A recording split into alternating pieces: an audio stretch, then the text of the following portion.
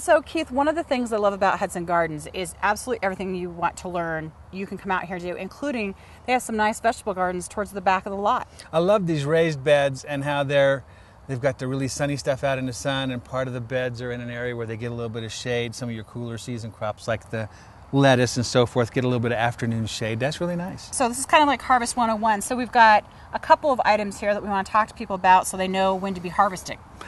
Black olive plants. You know, I heard about this story. I used to think that these were black olive plants, and I was very disappointed when I tasted my first one. But this is an eggplant. They're about ready to harvest at this size. They're still nice and firm if you squeeze them a little bit. If they start to get soft, that means they're getting hollow and kind of pithy on the inside and have gone past. And speaking of gone past, right behind you is a lethal... Well, it's huge. It's a kohlrabi that is definitely gone past. It looks like almost sci-fi.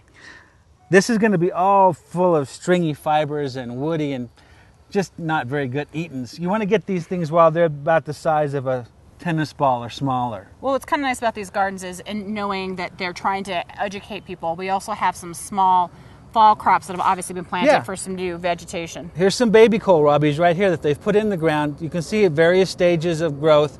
I did see some winter squash over here, one of my favorites, spaghetti squash. And there is a trick to knowing how to pick those and when. Well, and there's also some beautiful tomatoes and peppers that I want to look at, and I have to be honest, I've been nibbling on the tomatoes. Oh, hope you don't get in trouble for that. Let's go over there and look at the spaghetti squash. So Keith, these tomatoes have absolutely gone crazy. And fortunately with tomatoes, usually people know or have a good idea when to pick them because they're the right color and the right size. Right. But speaking of size, I mean, these things are gigundous. And is that a word? It is in my vocabulary. Now, a lot of people will ask, well, should I cut them back? Should I make them smaller? These flowers that are flowering now here in late August, early September, they're never going to make a mature fruit. But if they're cherry tomatoes, they very likely might make mature fruit. If they're the big slicers like Early Girls or Big Boys or some of the heirloom types, no, they're not going to. So you can cut those flowers off, but I'd leave all the foliage. The foliage is really important. It's the energy factory of the plant. It's going to be very important in making sure that the fruit that is set on finishes growing, matures, and ripens. Tomatoes are the easier side. What about squash? Well, squash you have several kinds. I mean, there's the summer squash like the zucchinis and the yellow crooknecks and so forth that you pick when they're little. I mean, little, like this, not like this. You pick them small. But there are also winter squash, which you leave on the vine like you would pumpkins. Pumpkins would be considered a winter squash.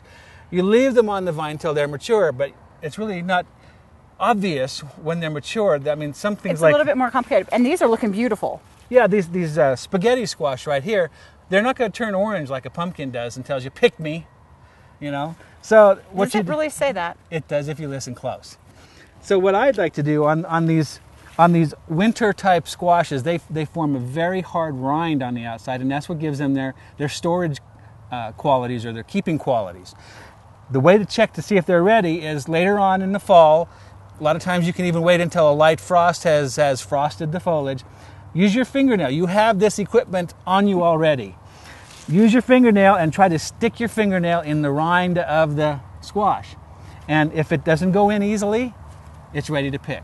Well, I think we've given people a lot of gardening 101. We've even seen radishes that are ready, but they have some crops that are coming up. They've got their fall crop growing already. We've seen some beautiful peppers in all sorts of different colors, the green and the purple. Oh yeah, and the green ones, by the way, if you leave the green bell peppers on your plants longer, most of them will turn red, and then they give you a whole different flavor, but they're still sweet. So this is our Harvest 101, but if you have additional questions, make sure to visit us at digincolorado.com and email us your questions, and we would be happy to respond for you if there's something we didn't cover for you today. But we actually have another garden that we're going to go visit. Oh yeah, the Blue Bear Garden. Blue Bear Garden is a new garden, and the catering company that has this garden is actually the people that service our food at the Colorado Convention Center. So they're organic garden. We're going to check it out next.